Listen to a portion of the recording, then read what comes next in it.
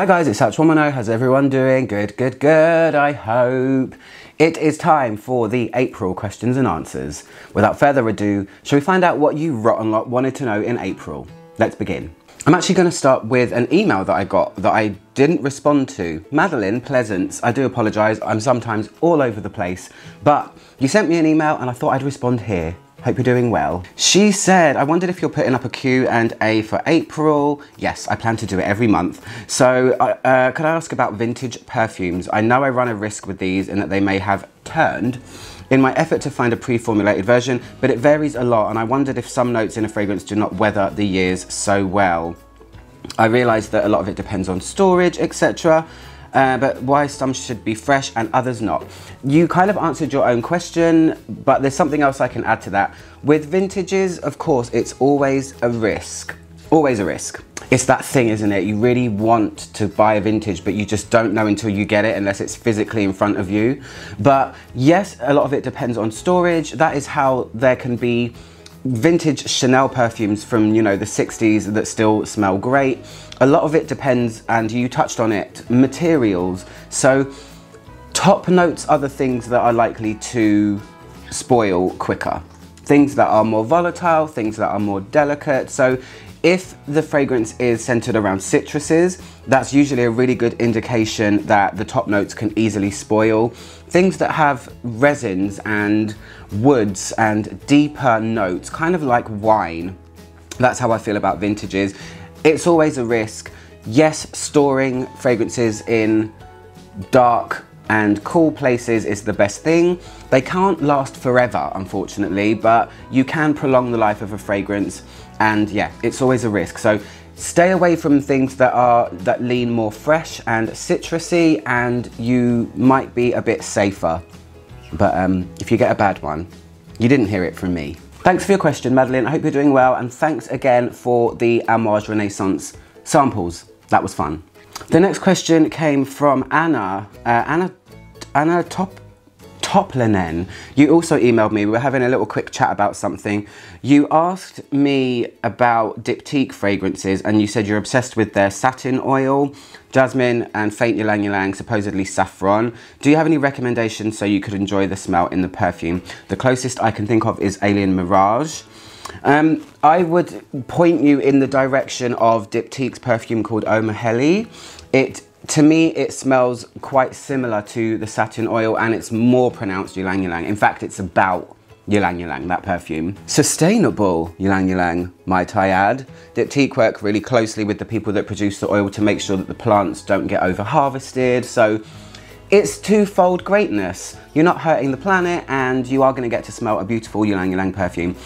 Definitely try that one out. Really smooth, a little bit tender, playful, no scary, nasty notes, and I think it would be actually a great complement to the satin oil. So I hope that answers your question, Anna. Thank you. So on to these guys. You guys asked me stuff. This question came from Sue Keichiro, and this was on my March questions. If you can wear only one perfume for each season, what would you wear? Let's just do it off the top of my head. Summer would be Entre Ciel et Mer by Pierre Guillaume. It's the only aquatic fragrance I own, and I don't really like aquatic fragrances, but this one is very cool. It's seaweed and pear and sun cream and strange, weird saltiness. Spring. Oh, that's a tough one. From my current collection, it would probably be Flora Botanica by Balenciaga. I mentioned that perfume quite a lot. Not for everyone. Super stemmy, crisp, green, minty rose. That's quite, I mean, it's quite a sharp perfume, but it's really nice for spring because of the greenery. Autumn would be Moth by Zoologist. Talk about that fragrance all the time. For me, it is the perfect fragrance on many levels, but it's really suited to autumn because of its kind of gentle, sweet smokiness and dusty feeling. Love. And then winter, I mean, I'm gonna have to say Samsara, aren't I? There's so many things. That's a really hard question for someone that owns 150 perfumes. Seriously, difficult. I'm just gonna say Samsara because it's wintry. I put the cream on as well when it's winter, when I go out. Cream, perfume, the whole shebang. Thanks for your question. The next question is from Wayne Martin. Hi Wayne, you're a member of my group. I know who you are. This was on my Avon Far Away fragrance review that I did many, many years ago, and you said, I wonder how you would rate this now. The same. My opinion hasn't changed on that fragrance. I think it's such a good cheapie. It's extremely unique. I've never, to this day, smelled any perfume that smells like Far Away by Avon. It is the fluffy, creamy vanilla perfume with a couple of woods, and it feels a bit white musky, and it's so strong as well. I mean, for the price of it, you really can't go wrong if you like that comforting. It's kind of nostalgic for me, that fragrance, and that's why I like it. And yeah, my opinion hasn't changed. I still think it's a great fragrance. The next question was also on my March questions video, and it's from Veronica Frodmia. Hi Tom, absolutely love your videos. Well, my videos love you too. So informative, but also fun and uplifting at the same time. Thank you for doing such a great job on it. 2 questions. What's your opinion on Guerlain Musc Nobile and Serge Lutens Clair de Musc? The birds are waking up. And if I may ask, what was your motivation to give up on alcohol? So the 2 fragrances that you mentioned, I haven't smelled either of them, so I can't comment, unfortunately. Maybe I should try them out. And my motivation to give up alcohol, gosh, I guess I'm gonna have to be quite frank about this, aren't I? It was becoming a little bit of an issue for me. That's why I'm gonna be totally transparent, which I always am anyway. I've always loved my wine. I guess you could call me a bit of a lush. I love New Zealand white wine. And then during lockdown and everything, and you know, everyone was struggling with something or another, it just kind of escalated a bit too much, and a couple of things happened where I just thought, I don't want to do this anymore.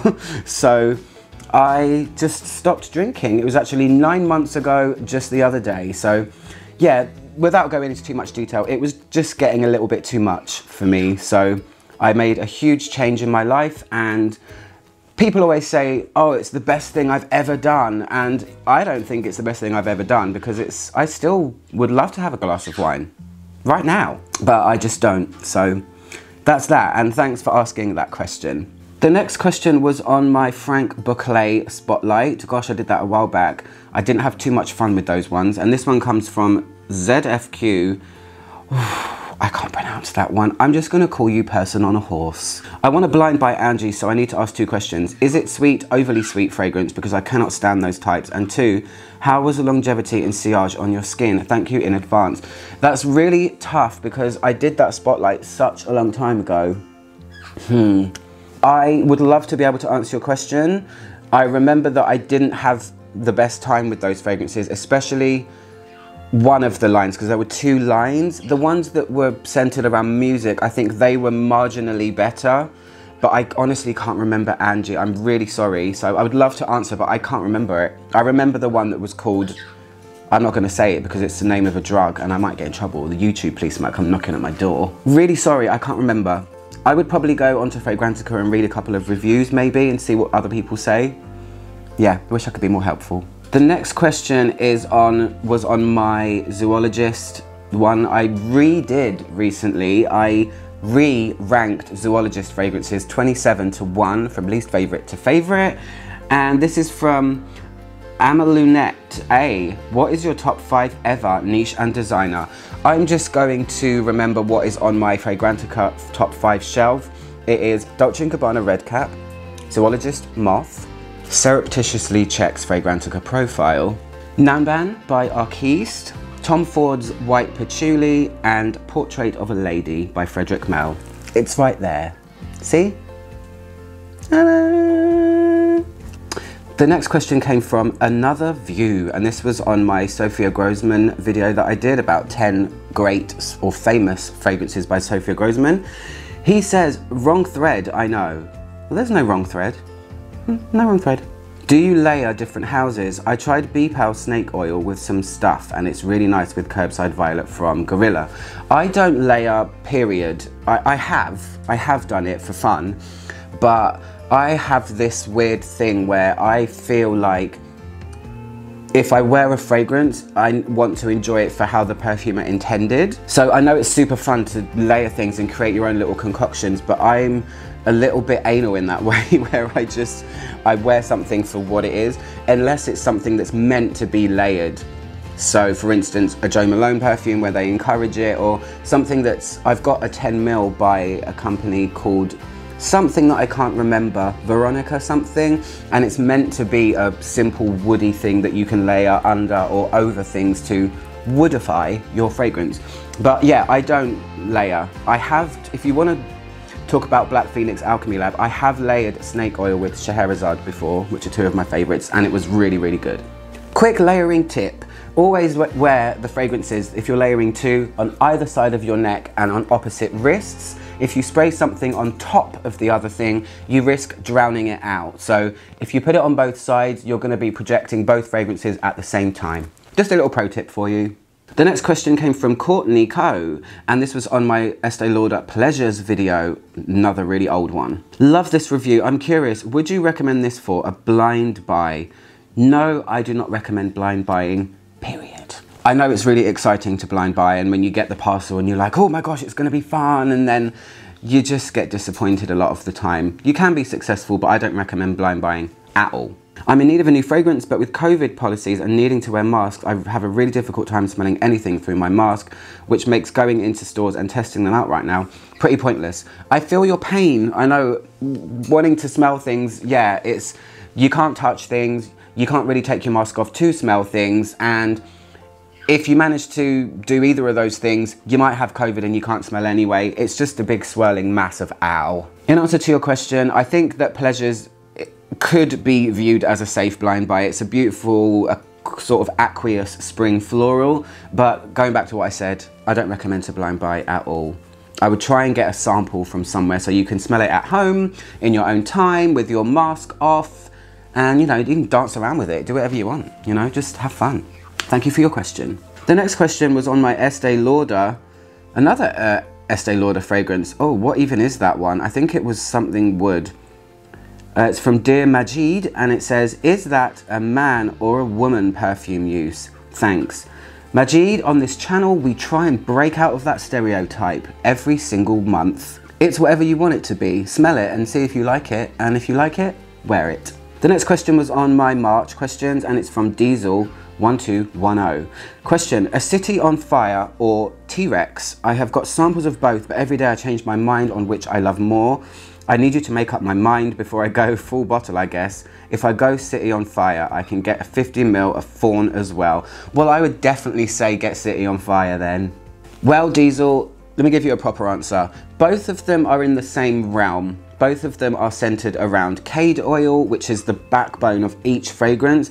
City on Fire is much more dry, it's much more herbal, it's got a little bit more of a transparency, where T-Rex is much more complex, much more expensive, unfortunately, but to me, it's more exciting. I think City on Fire, this is only my opinion, of course. City on Fire, I think I would get bored of if I owned a bottle of it.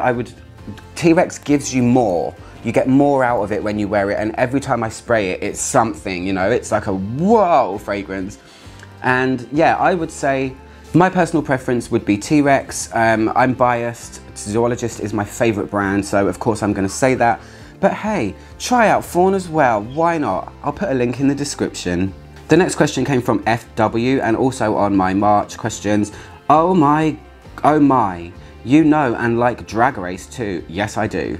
Which fragrances do you think my favorites, Bianca Del Rio and Ben de la Creme, should wear? In my video, I actually talked about Bianca Del Rio because Bianca Del Rio was a winner, and my video was about the winners of Drag Race. I gave her Moth because it's playful and smoky, and the artwork reminded me of the dark makeup that Bianca Del Rio wears. Ben de la Creme, Ben de la Creme is the vintage queen. She's the housewife from the 50s. So I'm gonna say Bain de Caron, the one that you tip into a bath or you can spray it on, comes in a bottle-shaped bottle. But it looks like an actual bottle with a lid that you can pour. I'm gonna say Bain de Caron, gentle, friendly, nice, and floral and throwback. That's how I view Ben de la Creme. Thank you for your question. The next one came from Fiona Louise, also on my March questions. Hi Tom, are there any modern perfumes that you have smelled that had you not known they were recent creations would have fooled your nose into believing that they were authentic vintage scents? I hear that Rogue Perfumery use ingredients that were used in perfumes in the past. Have you tried any of them? Loving your Q&A videos. Yes, there is a brand that instantly springs to mind. It's an amazing English brand called Papillon, and it's owned by a goddess of a woman called Liz Moores, who owns an owl, and she's a bit witchy, but she's absolutely beautiful, and gosh, all of her perfumes feel vintage. That is kind of her thing. She likes animalic. She creates fragrances now. She is a kind of new-ish brand, and everything I've smelled from her I have liked. So definitely try out Papillon, especially Bengal Rouge. It's amazing, by the way. Reviewed it if you want to go and check it out. And she has a new fragrance as well called Spell 125, which I am probably going to review very soon. And also talking about Rogue, yes I have. So Rogue Perfumery are a brand that are, from what I see, on Etsy mainly, and they do make fragrances outside of IFRA regulations. There's one that gets quite a lot of attention. That one has abundance of oak moss in it, and it smells really vintage. So Rogue Perfumery and Papillon are the two brands I would direct any of you to try if you want a modern brand that makes a vintage style fragrance. Thank you for your question. The next one is from Frag Chi-Town. I thought it was Chi-Town, but I realized that means Chicago, right? That's what you guys in America call Chicago, Chi-Town? Yeah? Also on March questions, says, do you have a favorite juniper forward perfume? Thank you for your videos, Tom. They are always a treat. Well, you're very welcome. The one that immediately springs to mind is the new fragrance from Diptyque. I recently reviewed it. It's called Orpheon, and it is a juniper forward fragrance.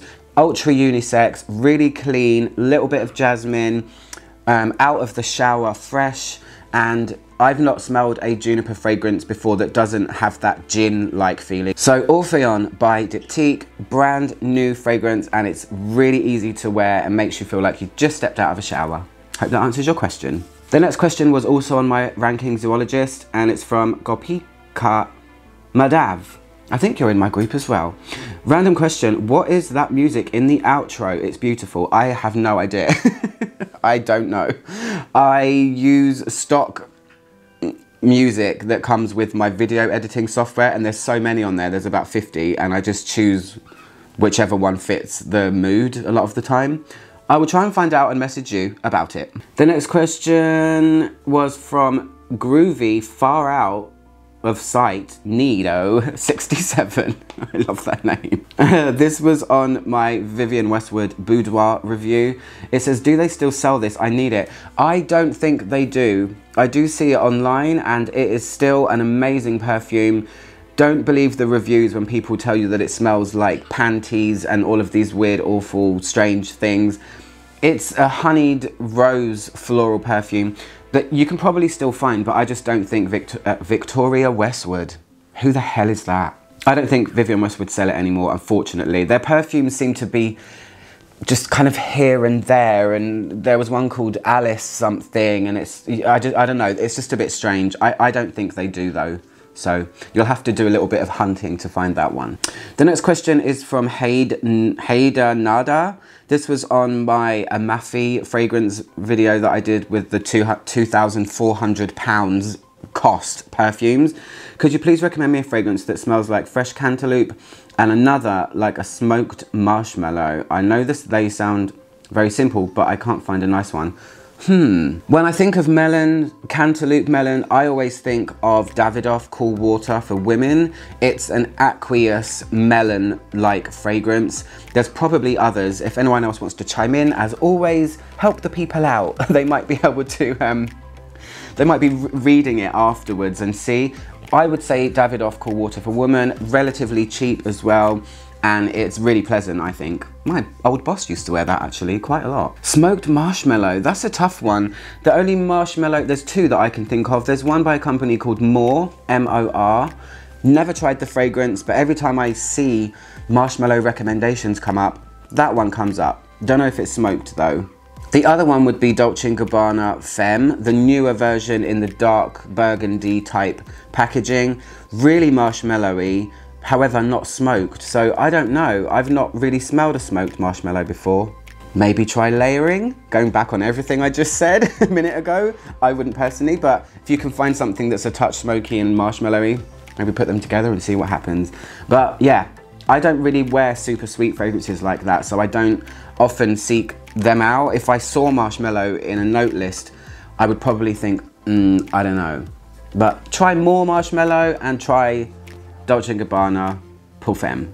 The next question was on my 10 favourite Lush perfumes, and it's from Jerry Ryan, and it says, how is Lust not on your list? I don't know, you know, Jerry. I think I've moved away from it. I still think it's really, really great, but I have heard that I've got the little black bottle of it, and I've heard that the newer one in the tall square bottle isn't quite as strong or quite as vampy or quite as explosive, and it doesn't last as long. So that's why I didn't want to put it on the list. I feel like if something has changed and a lot of people are saying that it doesn't last and it's this and that, I think it's unfair to tell you guys to try it or talk about it and, you know, make you think, oh, maybe I should buy that. You know, it's a bit of a tricky situation, but because of what I've heard, I stick to my bottle because I know it's really strong, but there are other ones, newer ones, that I find more interesting now. So I hope that answers your question. Next question on March questions from Kay Botchnek. Hi Tom, can you recommend any modern, interesting aldehydic fragrances? Yes, I can. It really just depends on what type of aldehydes you want, because there are so many different kinds. There's the most common one, which is the one that's in Chanel No. 5. There's one that smells like peaches. There's one that smells like strawberries. There are multiple different aldehyde material type things in fragrances. If you're talking about the buttery kind of golden soapy aldehyde, which is the most common one that people ask about, I will recommend to you a fragrance by Berry, and the perfume is called Conquérant. I'm gonna have to put that in the video because it's a really strange name. Really nice brand actually. I've tried, recently I went to a meetup with a few people and I tried more of this brand. Lots of theirs are really good. This one is a huge focus on aldehydes. If you really want to smell the aldehydes in a perfume, this is a really good example of one. Also, kind of pricey, unfortunately, but if, I don't know what people's budgets are or how curious you are, there's a brand called MDCI and they have a perfume called Chypre Palatine. Kind of pricey, but a gorgeous aldehydic Chypre. Hopefully that helps. Maybe I should try and think of some cheaper ones, but there are none that I can think of that use aldehydes in such a pronounced way. Those two just jumped to my brain, and I do this off of the cuff, so I hope that helps. Next one, also on March questions from Katya Murayeva. Hello dear Tom, here is my question. If you would imagine a perfume for Professor Snape from Harry Potter, what would it be? Oh gosh, that's a tough one. I would think of, let me think, maybe Encre Noire by Lalique. That super black, looking into the depths of darkness, woody fragrance. Kind of sharp edges box, I don't know why. I would say Encre Noire by Lalique. Dark, a very sultry, sexy, kind of mysterious woody perfume. I really like that one actually, and it's kind of cheap as well. I don't know if Professor Snape would wear a cheap fragrance. I don't know if he'd wear any fragrance. But that's my answer. I hope you like it. The next one comes from Christine Ann B, and it's on my March questions as well. Okay, I thought of a good question. What would you, as a tenured perfume enthusiast, tell baby Tom if you could give him one piece of advice before he started his fragrance journey? For me, it would probably be less is more. I wish I had less bottles, but an overall more assorted and quality collection. Yeah, I've probably got lots of advice for myself when I look back at my older videos. Definitely in relation to YouTube, be more confident. I think that really helps because I wasn't at the beginning. But in terms of collecting, yeah, my advice to myself would be don't blind buy stuff in order to try and fill gaps in your collection, because I like to have at least something of everything. Something where each gap is filled, where I can reach for anything that takes my fancy on any given day. So try as many things as you can but don't blind buy. That way you can really curate your collection, go out and sniff as many things as you can, and focus on one thing. So for instance, I'm still trying to find the perfect ylang fragrance. So I'm still trying ylang fragrances all the time. And when I come across one that hits the spot, I will then add that to my collection. So that's what I do now. At the beginning, it's kind of like a hoarding, crazed situation where you just want a lot of stuff and you ultimately end up with things that you just don't like and you're just not going to wear, and they get cast aside and I end up giving them away. So try everything and try and look at it with a curative mind as opposed to a hoarding mind. That's what I tell myself. Thanks for your question, Christine. The next question was also on March, and it's from Christina Kessel. It says, where is the bird? Are you referring to Bo, my previous bird? He has now spread his wings and gone to birdie heaven. But these two little buggers over here, they're right there looking at me. I have two birds now, two beautiful parrots from Brazil. They're called Neo and Zazu. They have been in my video before and it was kind of chaotic. They're always here watching, waiting for me to let them fly to my shoulder. So the old bird though, yeah, dearly departed Bo, he's gone. Sad times. The next question is on my Serge Lutens Feel en Berlin, I think that's what it was called, and it's from Lavinia Snow. Is this a perfume to be worn during cold days? Can it be worn in spring? That particular Serge Lutens fragrance, it's a very full-bodied, sweet, jammy rose. There's such a big amount of body to it. It doesn't have any transparency. It's not light. I think it's a rose that can be worn in any season because of how thick it is. But really, it depends on you. It depends on your personal preference. If you haven't got the fragrance and you're wondering, can it be an all-rounder? I would say yes. Yeah, I'll leave it there. Otherwise, I'll just keep going on about it. I think it can be worn on many occasions because it's quite a strong, full-bodied rose. It's definitely not got any greenery that would make it feel spring. So yeah, try it out and see. It's really, really lovely. The next question is from Miss Derry, and it was on my March questions. Has Sol de Janeiro have white chocolate in it? What's a perfume do you wear and are always guaranteed a compliment? I don't know what Sol de Janeiro is, but I know we were talking about white chocolate in the last video, so I don't know what that is. I can't answer, I'm afraid. But what perfume do you wear and always guaranteed a compliment? It's always the same answer for me. There is a fragrance by Andy Tower and it's called L'air du désert marocain. Hexagonal or pentagonal blue bottle. Every time I've worn it, I've had someone, if it's not a compliment, it's somebody curious about what it is. And they say, what is that smell? Because it's, whether you love it or hate it, I think it's amazing. It's a beautiful labdanum with cumin, spice, a little bit of dryness. It's sweet, it's ambery. It's one of the best orientals, and it's actually in my top 10 perfumes ever. So I've been complimented on that one everywhere. Airports, taxi drivers, bars, just all over. And I love it. I haven't worn it for a long time actually, but Andy Towers 02 L'air du désert marocain is the answer to that one. Thank you for your question. The next one is from Mrs. Press. I hope you're doing well. We are missing you on the group. I will tell you that. I have a question. Will you consider reviewing Francesca Bianchi perfumes?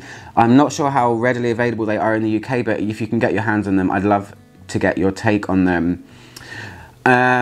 This question, do you know what? I am this close to buying the sample set. I think on my payday this month, I think I'm just going to get them because the curiosity level is reaching high peaks for me. I just really, really want to try them.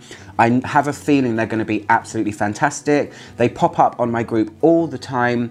So I am going to buy them. I'm going to make a commitment to you, Selena, okay, right now.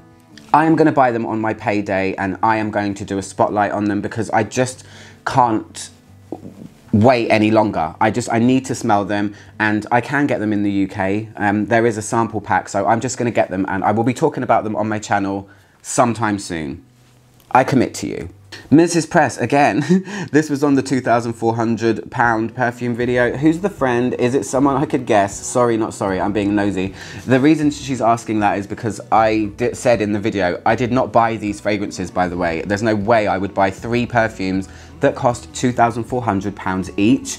I was given them to try by a friend, so it's just a friend. It's, yeah, somebody that I work with who had them and said, do you want to try them? So, yeah, just a friend. Next question, also on March. Must love fragrances. Nice to see you smiling, Tom. I think we're all happy because lockdown eases today. A different question for you. Which of your fragrances makes you feel most like a boss? I didn't know you were a gamer. You have many facets. Your nerdiest fragrance too. Of course I have many facets. Fragrance is my biggest facet. It's like one whole side of me, but I have other facets too, of course. So the fragrance that makes me feel like a boss is Portrait of a Lady. There's something about how unapologetic that fragrance is. When you wear it, you're always in danger of it wearing you, because it's just a lot. It's a whole big lot of incense, patchouli, rose. But I do wear that when I want to feel super confident. I have other ones as well, but that's the one that I always say makes me feel like a badass. My nerdiest fragrance, I don't know. That's a really tough question. Nerdiest fragrance. I guess it might be Sloth by Zoologist, because the sloth in the picture is a little wilderness explorer type person, I think. Oh no, I'm getting that mixed up. No, that's not the right answer. You've really put me on the spot with that one. I honestly can't, I don't know. Nerdiest? I don't know. I really don't know. I've been sitting here for 5 minutes, even though it's been cut. I've been sitting here thinking, I really have no idea.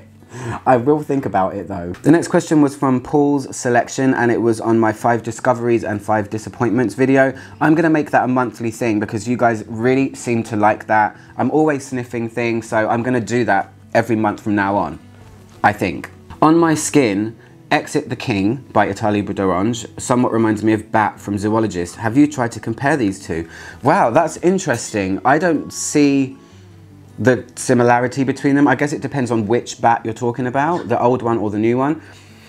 Exit the King is a full-on chypre, and I guess there is a little bit of earthiness to it, or cashmeran maybe in there, which is in Bat. But the new Bat is really about fruit and leather and a little bit of a sour, spoiled, fruity thing. So I personally don't see the similarities, but I haven't done them side by side, like you said, so maybe I should try that out and see. Thanks for your question.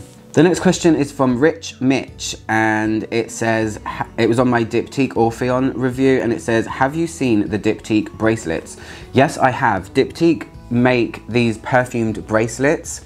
It comes in a thing like that, and it's kind of like dental floss, where you would pull it out and then cut it, and then you put it on your wrist and snip it together, and it comes in multiple scents.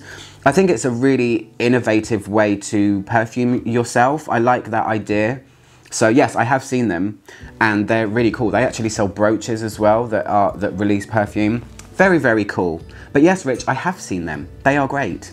The next question is from Richard Legg on my March questions. A question for you. If money was no object, which 3 fragrances would you buy? Right now, it would be Volo as 686 by Profumum Roma. It has been discontinued though, so that ship has sailed. Another one would be Santa Love by Nishan. I also think that one has been discontinued because it is not on their website anymore, and the reason I want that one so badly is because I think it smells like the original vintage Samsara. So that's how the dots connect for that one. But yeah, I don't know, I don't see it very often, so I think that one has gone as well. And the third one would be Rituale by Mendita Rosa. I've wanted that fragrance for a good couple of years now. It's 180 something pounds though, so eek, but it's a really beautiful floral, golden, honeysuckle, kind of narcissus type smell.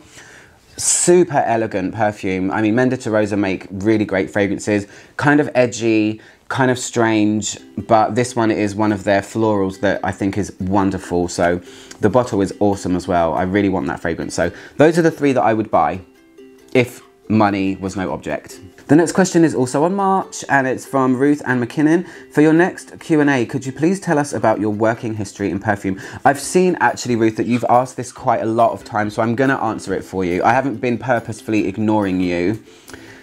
it's just a little bit of a thing. I basically, to cut a long story short, I used to work in a really cool niche perfume boutique in the centre of London.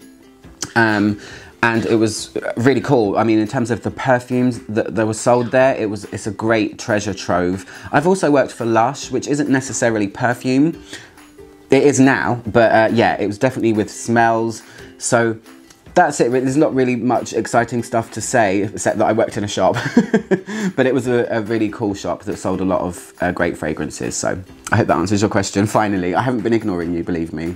We're coming to the end. Also on March, from Sabine Vekmane. I don't know if I've pronounced that right. Hi, you are my favourite fragrance reviewer. That is very, very sweet. Also, what is that emoji? Oh, it's 2 little hearts. How lovely. Question, do perfume manufacturers add colours and dyes to make juices certain colours, or is it only essential oils and resins that give the tint? Yes, they do. Not all of them, but some of them do. For instance, Zoologist, if you look at their squid perfume, it's a very deep sea blue colour. They've got their moth perfume, which is actually black, and there's Dragonfly, which is purple. Most of the time perfume sits between clear and, shall we say, urine? I don't know. Very faint yellow, right up to dark yellow. Some of them are super dark brown if it's got things like cocoa, I guess, in it. Some of them are green from oak moss. So not all perfumes do that. Not all brands do that. But I guess some of them, to try and sell the idea, you know, when you look at a pink spring perfume and it's bright pink, it just adds to the whole overall effect and look. Or if you've got an aquatic perfume that's blue, it really, I guess it's one of those, it makes your eyes a bit happy, and when you look at a blue perfume, you kind of get to know what it is before you've smelled it. So yes, they do, but not all of them do. And I don't think it affects the perfume that much. I think they must do lots of tests and things. So that's a really interesting question, but the answer is yes, they do. Okay, last 2 questions. This one's from Jackie Bits on my March questions. If money was not an issue and you and your partner could pick up and travel, where would you choose very first that you've not been to? And what place would you visit as your last stop before returning home? That's easy. The Philippines. The Philippines is the top of my list as a place to travel to. I've already been to Vietnam and I've already been to Thailand 3 times. Southeast Asia to me is made of magic. In fact, just Asia as a continent is my favorite continent. So Philippines for a good year. That's what I would want to do. And then I would probably stop over at India on the way back once India calms down, because I know India is going through a really tough time at the moment with COVID. I hope if anyone watching this is from India, my prayers are with you. You're going through the awfulness and I really hope it subsides really soon. But yes, I want to go to India as soon as I can, but Philippines, oh my gosh, please take me there right now. And the last question is from James Nash, and also on my March questions. Have there been fragrances that you loved but your significant other couldn't stand, so you had to sneak outside on the balcony to wear them? Just wondering. I wish I had a balcony, James. Yes, the one that springs to mind would be Michael Kors, the original Michael Kors perfume. We went on holiday to Greece and I dropped the perfume on the tiles of the hotel room, because in Greece there's not really much carpet going on. It's more about tiles because it's so hot there. And it filled the entire corridor because it was the original formula of our hotel and room. So now basically anything with tuberose is a no-go. It's a really bad memory for my partner, and the way that smelled, it kind of permeated our entire holiday. I loved it. My partner did not. So anything with tuberose now is a bit of an issue. So we'll just leave it at that. And that is the end of the questions and answers video for April. I will look and see what you guys ask in May, and I will talk about them in June. I hope you like this video. I'm Ouch110, trying to make the world smell better, one video at a time. I'll see you guys soon. Goodbye. Ooh.